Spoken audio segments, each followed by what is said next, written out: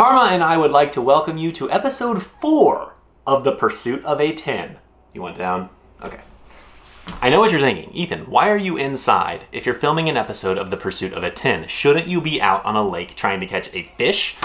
Well, to be honest with you, it is raining outside and I have no opportunity to fish today, so I actually have something even better for you. I actually just got off of a Skype call with a couple of fisheries biologists and we were talking all things bluegill. Man, I tell you what, I personally learned a ton from these guys, so I cannot thank them enough, but I wanted to share all of this information with you as well because quite frankly, part of becoming a better big bluegill angler is learning. It's not always about going out on the water and actually trying to catch fish. It's also about the research and about the education, and that's what I wanted to bring to you with this series. Now you're gonna have to bear with me a little bit. It was a Skype call and we don't have like the nicest webcams in the world, so the quality of the video is going to be a little bit lower than you're probably used to. I am going to overlay some videos and photos though throughout this to kind of act as visual examples. The other thing that you can actually do with this video is you can literally turn it on and just listen to it almost like a podcast, because most of the value from today's video is going to be through the ears, not necessarily the eyes. But in the next episode of The Pursuit of a 10, we're going to get back to fishing. That being said, I thought this would be such a valuable learning opportunity for all of us. So without further ado, let's hop right into it. Ben, why don't you tell us a little bit about yourself, about what you work on, and then in addition, at the end, I want you to tell me what your favorite fish is, whether that's to catch or to kind of work with. So my name is Ben Neely. I'm a fisheries research biologist with Kansas Department of Wildlife and Parks. I've been with this agency for about 10 years. Previously, I worked as a fisheries manager in Texas, and I worked on a river research project at the University of Nebraska. I have a bachelor's degree from Kansas State University, a master's degree from the University of Nebraska-Lincoln. I've been kind of dialed in on sportfish management lately. It seems like I'm focused on bluefish. So I like to work with bluegill. I like to work with blue catfish. Those are my two favorites. I did my thesis work on blue suckers in the Missouri River. Now, right now, we're really focused in on trying to understand the role that bluegill, blue catfish, those two in particular right now are playing in our systems, and trying to figure out the best way that we can to manage these species. And we're trying to do that for everything. Those are just the two that I'm dialed in on at the moment. Favorite species is bluegill. Always has been. They have the most unique life history, and there's just so much that we can learn about them. We've already learned a ton about bluegill as a scientific community, but there's a whole lot more that we can learn, and I'm hopeful we get to talk about some of that towards the end of this. And Connor, how about you do the same? My name is Connor Osowski. I'm a fisheries management biologist for the Kansas Department of Wildlife and Parks in southeast Kansas. I went to the University of Nebraska in Lincoln and got my bachelor's. After that, in fisheries and wildlife, got my bachelor's. And then after graduating with my bachelor's, I spent some time up on the Red River of the North in Manitoba, working on the trophy channel catfish population up there. After that, that brought me down to Emporia, where I worked with Ben out of our research office, did a lot of bluegill age and growth research out of that office for a couple years, and then got down here in southeast Kansas and Pittsburgh and trying to manage for big bluegill and big bass down here in southeast Kansas. So I'm especially interested in the system and lakes that I manage to understand what makes big bluegill and interested in improving that. But my favorite fish species has to be a channel catfish. I grew up fishing for them. However, I'm starting to learn more and more that bluegill are right up there. Bluegill and warmouth and red ear sunfish, the panfish trifecta.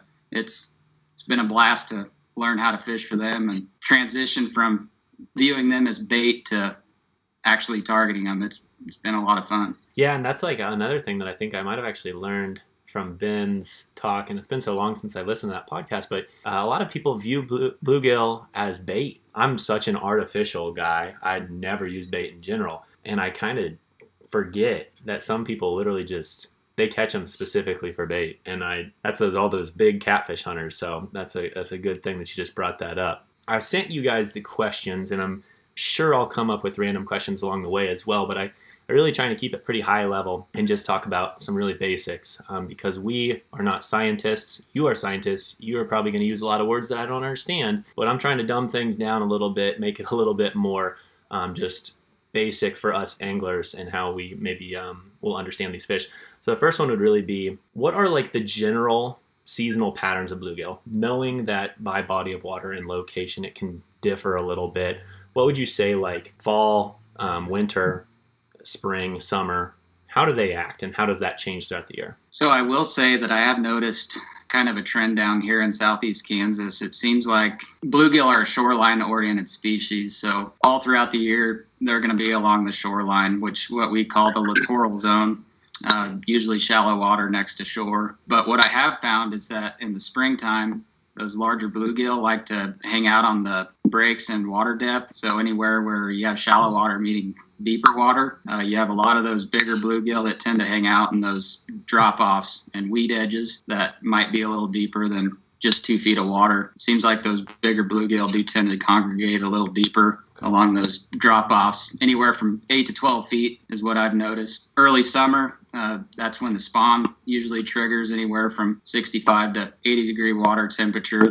They'll move up during the spawn. You'll be able to find them up shallow, all sizes. In the fall, it tends to be that those different sizes of fish, they tend to mix together. You find the big fish with the small fish, and then the winter time, it seems like those bigger fish kind of follow that early spring pattern where you find them a little out, further out deeper and not so much mixed with the bigger or with the smaller fish. So they tend to school up by size group. I've heard that a lot about a lot of species, so I guess that makes a lot of sense. And quite frankly, as I've gone through this deal, there's a couple times where it's just like random. All of a sudden I catch a big one mixed in with a bunch of dinks, but it certainly feels like when I saw spawning pods and stuff like that, there would be a group of big fish, and then I'd see another group, and it would just be like a million tiny fish. So that makes a lot of sense. So during the fall, are they kind of like bass? Are they like really feeding heavily?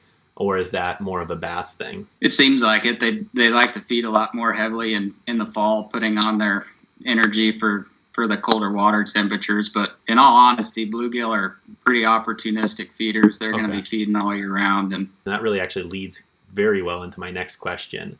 What is like the typical forage of bluegill? Understanding this is also going to vary. You can be pretty broad here because certainly there's different forage species in Kansas than there are in Michigan than there is in California, so on and so forth. Is it tends to be insect larvae, or what do they eat, and does it vary by size? Insects, plankton, zooplankton are a pretty important food species for bluegill. Crustaceans, crayfish. I like to think of them as the trout of the Midwest. You kind of have to match the hatch to really target those bigger bluegills, and that's kind of what's really fueled my fire. Outside of my being a biologist, I love to get out and fish, and it's definitely a challenge to use and match the hatch. Like if you have a midge hatch, which are bloodworms that emerge from the bottom of the lake. If you can match when those midges are hatching in the early summer months right after the spawn, it's those bigger bluegill really tend to feed on bloodworms especially. But stoneflies, mayfly larvae, they're opportunistic, but insects I would say are up there for being the most important. Interesting. Okay, so what we learned so far is basically bluegill are opportunistic feeders.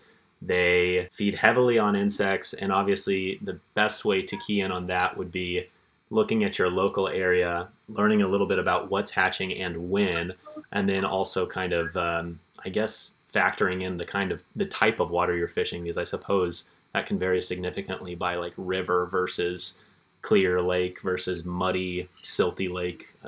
I've got a lot to learn. And then it sounds like they have some seasonal patterns. Spring and winter, steep banks, they work off a little deeper. As it approaches early summer, they spawn. And then you said in the fall, they tend to feed and group up more, even as by size, they even group up with smaller fish too. I'm learning here. And I had to repeat it so I make sure I say it out loud and then I'll really remember it. I am going to get to the next question being around the spawn, and that's actually kind of relevant. The spawn's pretty much closing up here. I'm still finding a few on beds, but I think it's like such a interesting topic. So walk me through the spawn and maybe some of these interesting facts that you've shared before about spawning bluegill and kind of how they allocate their energy that they took in from that food we just talked about? I got this one, Connor. Yeah, you take it. You can take a break. So the spawning ecology of bluegill is really neat. Bluegill have this unique life history trait, males in particular, where some will just never get big. They'll be mimicry females. They'll be male fish. They'll be reproductively mature, but they'll only be 3 inches long. And the reason they do that is because they can sneak into beds. So male bluegill prepare beds, the big bulls that you want to catch. They fan out those circles. You know, if you've seen them, you know what you're seeing. It looks like cow footprints going through the lake. And they're super symmetrical, and they're always just cleared off, and the bluegill will fan those and keep them nice and clean. And they build them in colonies. If it's a suitable substrate and it's a big area, it'll be covered in those beds. And typically the bigger fish will get the middle, because the middle is the protected area. The biggest, baddest male bluegill get those middle spots. And then around the periphery, it seems to be the ones that are a little bit smaller, a little bit weaker. So those sneaker males can get in there and pretend like they're females and fertilize eggs when the big males aren't looking. Big males don't care about them because they think they're females. So that's one life history trait. And those fish just never get big. When you're looking at the parental life history trait, those males don't reach maturity until they're 2 or 3 or 4 years old, because all of the energy that they're taking in, they're converting to getting bigger. So they're wanting to be the biggest, baddest dude in there. So they don't reach maturity until they're older, but by that point, they're already 8 or 9 inches long. And then they're able to get in and spawn and get those better spawning positions, which leads to better females, which leads to more offspring, and ecologically, it's every critter's goal to create offspring. That's just ecological theory. The arrangement of how they spawn is what's so neat, just in those beds, and even the dynamics within those beds.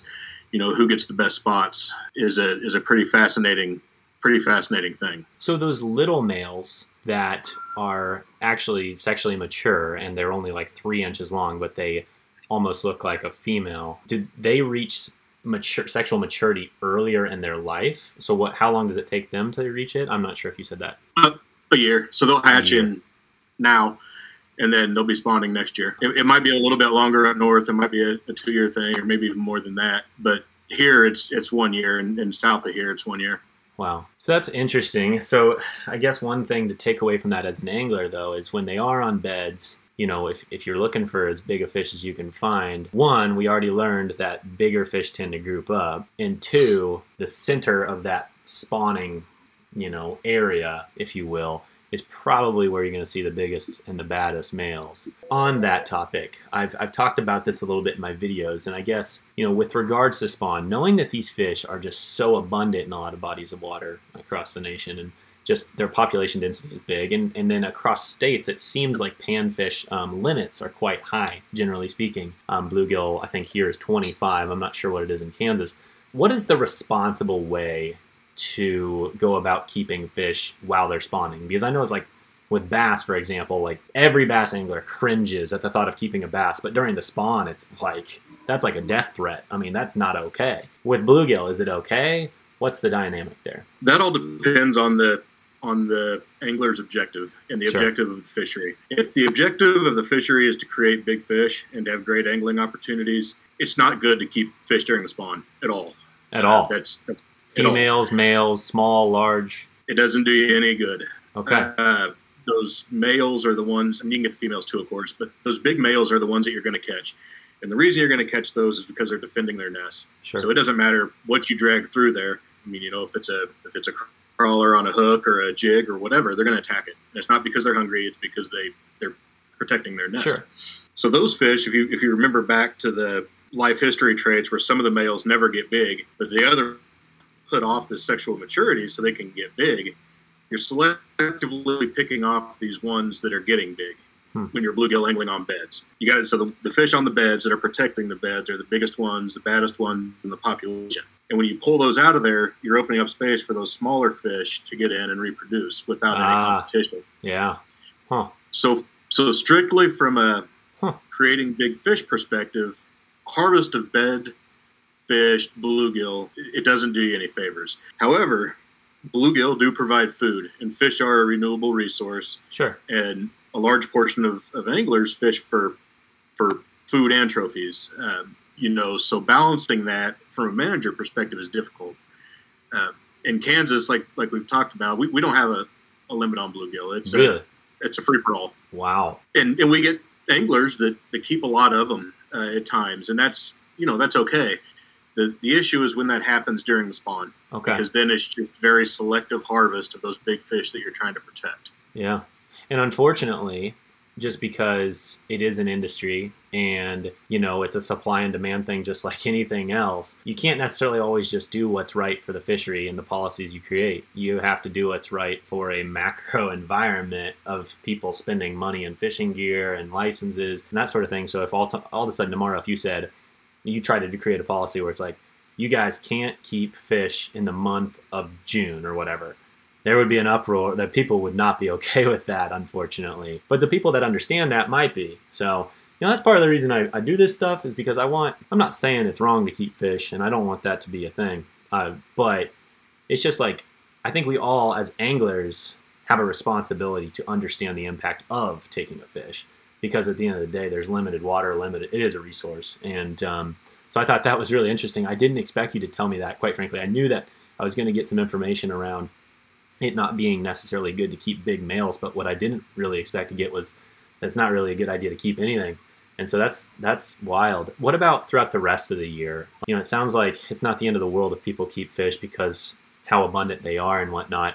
But throughout the rest of the year, is there a specific, for big bluegill, trophy creation for a body of water? What would be like the smartest play? Does it matter male versus female? Is there a specific size range, like a mid to like large size, but not necessarily big? What would that look like? If I had my way, Okay. I mean, this is pie in the sky kind of thing. Sure. Every male bluegill over, it would depend on the lake, 8 inches, Sure. would be thrown back. Okay. And the reason that I hit on the spawn in particular, just because like I said, and I'm not against fish harvest either. No. Like I said, they're a renewable resource. It's great. And if the objectives are fish harvest, I mean, by all means. But during the spawn, those males, they're the best. If you're managing for trophies, those males that are guarding the nest are the trophies. They're the ones that are growing the fastest and the ones that are the biggest. And 2, they're just so darn easy to catch during the spawn. If you have a pair of polarized sunglasses and a stick and a string, you can catch them if you can see those beds. For sure. During the rest of the year, of course, if you catch them, you're going to be catching some of those fish and harvesting them. The difference is during the rest of the year is you're not actively targeting the most aggressive, the fastest growing fish in the population. It takes more skill, and you're probably going to get a very small percentage of them, whereas you could wipe them clean while they're spawning. Got it. That's interesting. Exactly. Yeah. Makes a lot of sense, and I think that's exactly what I was hoping to learn about, and that's cool. I probably will keep some bluegill here one of these days, but I definitely like the idea of trying to do it maybe in the winter while I'm ice fishing or whatever. Not that I'm good at ice fishing. I tend to catch the small ones, but if I catch a few big ones, I'm not going to feel too bad about it, is what it sounds like. Anything I missed? Is there anything that you guys had besides that on spawn or any of the other dynamics around keeping fish? I will say, from an angler standpoint, we as an agency put out our sampling data, and in that sampling data, you'll be able to see our sampling data with largemouth bass in the spring, depending on the state that you're in. But here in Kansas, we sample for bass in the spring. And if you look at those higher densities of bass, especially those slot length fish from those largemouth bass from 12 to 15 inches, if there's a high density of those, I will say that that's a good indicator that there's a good chance that there's going to be some 8-inch plus bluegill, just from my perspective. Interesting. Okay. Actually, that makes me think of something. So I've always felt like whenever I find a lake that has more sizable bass, I notice more sizable bluegill. Are you saying that you've also noticed that somewhat of there's a relationship there almost? Yeah.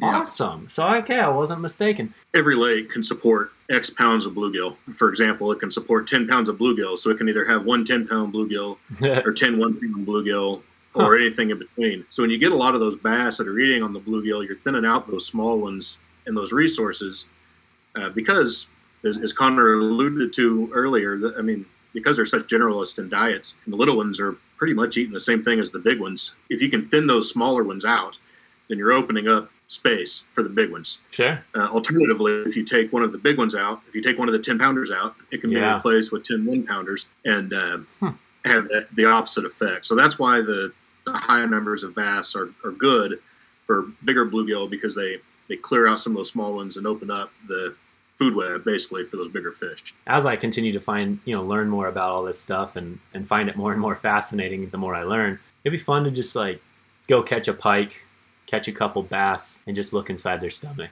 Just see what the heck they ate. Because I bet you some of these 2-pound bass probably are just, there's probably a bunch of little 3-inch bluegill in there. You should. Fish harvest is okay. It is. The state agencies set the regulations based on what the fishery can sustain. And if they tell you can keep 5 bass over 15 inches, I mean, that's perfectly fine. Up here, I think we could use it in half of our lakes. How's your vegetation? Is there a high density of vegetation up there? Tons, yeah. That's the other thing that you got to think about, too, is that when you have a large amount of vegetation in a lake, it tends to be a hideout for those smaller bluegills, to where they can't then be thinned out by the largemouth bass. They can't feed as efficiently on those bluegill. That can cause smaller bluegill as well, just from a pure density standpoint. So that's another thing to keep in mind. That makes a lot of sense, because there's too many hidey holes. Yep. That's a scientific term, by the way. What other environments would create big bluegill in your experience? Lots of nutrients are good. So too many nutrients are bad, but we drain a lot of farmland in Kansas, and there's a lot of nitrogen and phosphorus in the soil and in the chemicals and everything. When those come in, those jumpstart the food webs. So interesting. Okay. We have very fast growing conditions because there's the nitrogen and phosphorus comes in and creates food for phytoplankton, which creates food for zooplankton, which creates food for bugs, which creates food for little fish to big fish. Anyway, so you have to have suitable amounts of nutrients, and that's not something that we struggle with here. As you move north, probably further north in Michigan, you start to run into lower fertility, and it can provide an issue. There should be some vegetation, so it's the Goldilocks and the porridge thing. So you can't have too much and you can't have too little, but you have just the right amount of vegetation, because if there isn't any veg, then those fish are going to be eaten before they have an opportunity to spawn and get big. So we only want some of them to get eaten before they get there, and then the ones that survive to be able to pass through. I'll just kind of tie with that, good water quality. So in the same breath, it's good to have nutrients, but not an abundance of nutrients. So is that how an algae bloom happens? Yeah. Okay. So somewhat clear or cleaner water, but an abundance of nutrients. Just don't cross this line that creates an algae bloom and makes it too gross. Yep, it's a balance. One more question here, and then I'll open up the floor for any other comments that you guys had that I just completely missed on. What can we as anglers do to help keep our fisheries or bluegill populations healthy? Just be mindful of the potential impact to your harvest of those larger bluegills. It's okay to harvest a few of those bigger bluegill over 8 inches. Just be mindful of the impact, long-term impact. It may have an impact 5 years down the road, and we don't necessarily as anglers think long-term. So just be mindful of that, of the harvest impact. I want to plug for fish handling. Delayed mortality, where you catch a fish and turn it loose and watch it swim away. Just being cognizant of how long it's out of the water and that kind of thing can make a big difference. You broke up a little bit on my side, so I don't know if it'll come through or not, but essentially I'll just repeat it back.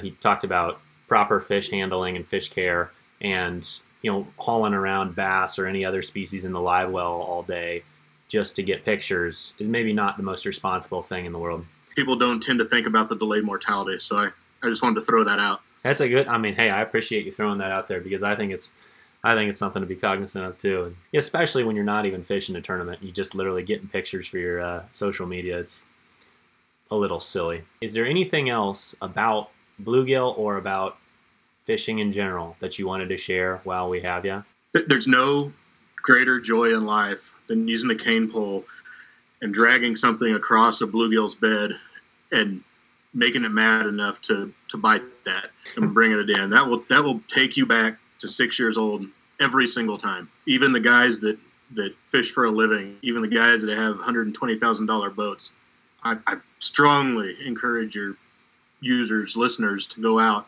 in the summer. We're probably a little bit late right now, but to go through with a cane pole that you can get at Walmart for $12 and just drag a little jig through there.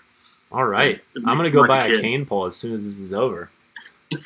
I've got way too high tech of equipment. I really need to go back to the basics, is what I'm told. Connor, anything else? Oh, I don't believe so.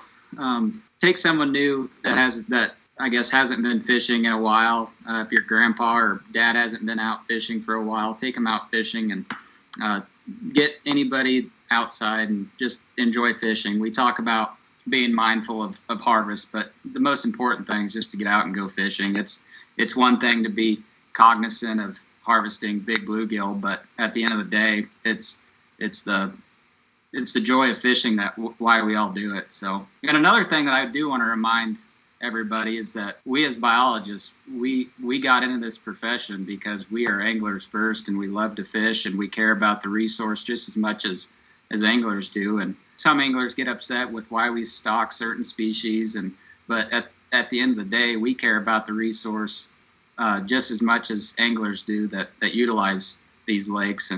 And me, I get out of the office, I go back to the office. I love to go fishing after I get off and enjoy the waters that I manage. And I know that's the same case for other biologists across the United States. So I just want anglers to be reminded of that we're anglers ourselves, and we love to fish, and we care just about as much about the lakes. So I'd argue you probably care more because you dedicate your life to this, where we just do it on the weekends or whatever. So no, I appreciate that. And guys, I really do appreciate your time. I'm going to go ahead and stop recording now. Wait, before I do, people can find you both on Twitter, I believe, right? Is that cool if I link that in the description? You bet. Yep. Great. Yep, I'm going to link their Twitter accounts in the description because they're great follows. Honestly, my entire Twitter is basically dedicated to fisheries biologists. That's pretty much all I follow. I will put out the full disclosure that if you follow Connor, you will be flooded with Nebraska football, baseball, all that stuff content, and it is very annoying, but I still recommend following him. Okay, so I hope you enjoyed today's video. Despite the fact that it was a little bit different, I was thrilled to have the opportunity to talk to these biologists. They are so full of knowledge, and it was really, really cool to learn a lot of these facts. One of the things that I thought was most interesting is the fact that an abundance of vegetation actually creates an environment where a lot of smaller bluegill thrive. That makes a lot of sense to me, but I never would have thought of that before. So I'm super glad to have had the opportunity. So thanks again to Connor and Ben for joining. I really, really, really appreciate you guys. Lastly, like I said in the beginning of today's video, we are going to get back to fishing in the next episode, so stay tuned. I feel like I'm well equipped with knowledge. I'm well equipped with experience. We are on the verge of catching a 10-inch gill. I can feel it. All right, have a great rest of your day. We'll catch you next time.